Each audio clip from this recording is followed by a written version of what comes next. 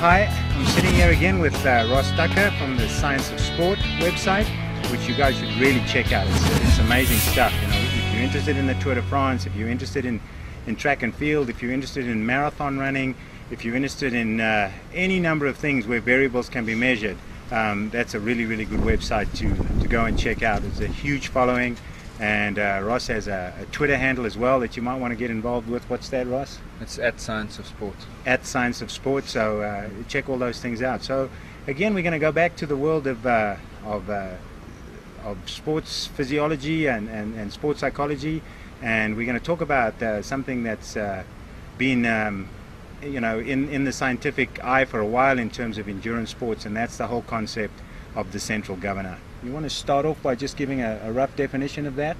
Yeah, and let me define what it is by starting off by saying what it's not. Okay. And I did my PhD on the central governor, but didn't call it that once in my thesis. Okay. Because I learned over the 4 years that it took to do the PhD that the term central governor was so offensive and divisive because people didn't understand what it meant. Okay.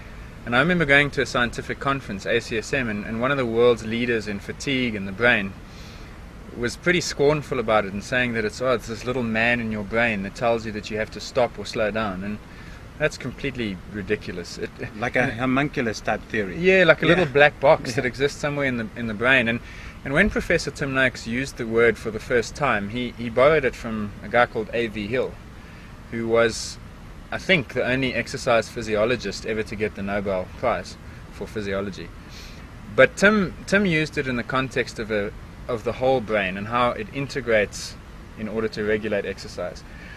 But it was misunderstood to mean a black box or a homunculus or a little man dancing around in your head that no one could figure out. And for reasons that I guess I can understand, scientists were scornful of that. Yeah. But what it was a concept more than a structure. And the concept is that when we exercise in a normal situation, and by normal I'm talking about a 5K time trial, the New York or Chicago or London marathon, anything where you are self-paced. You can slow down or you can speed up. Like you can make that call. Or half Ironman as well. All those kinds of events. As opposed to exercising in the laboratory where a physiologist will chuck you on a treadmill or on a bike and you have to just go until you drop. Okay. And those are artificial situations which teach us a lot about physiology at failure. Yeah. But it's quite different from what people actually do. Okay.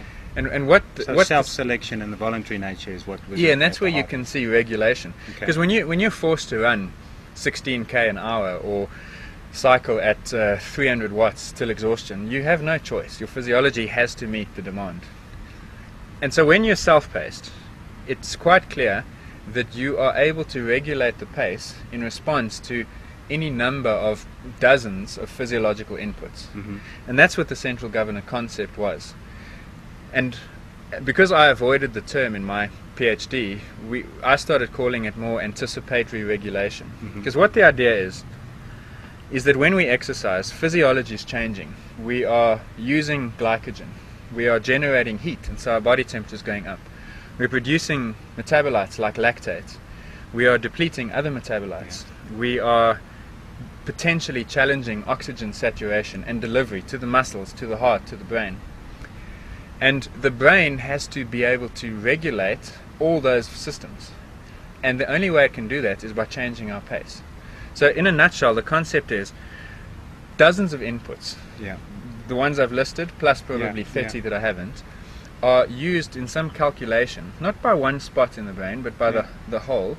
And this includes emotional context, this includes psychology, it includes conscious and subconscious. And based on those inputs, and based on the fact that you know that you have to run 42 Ks or cycle 180 plus whatever the situation. 42 Ks, by the way, is 26.2 miles. It's a marathon, so I must convert my units. You're in the middle of an exercise bout and you know the end point. Your brain knows the end point. It then regulates the output in order to defend the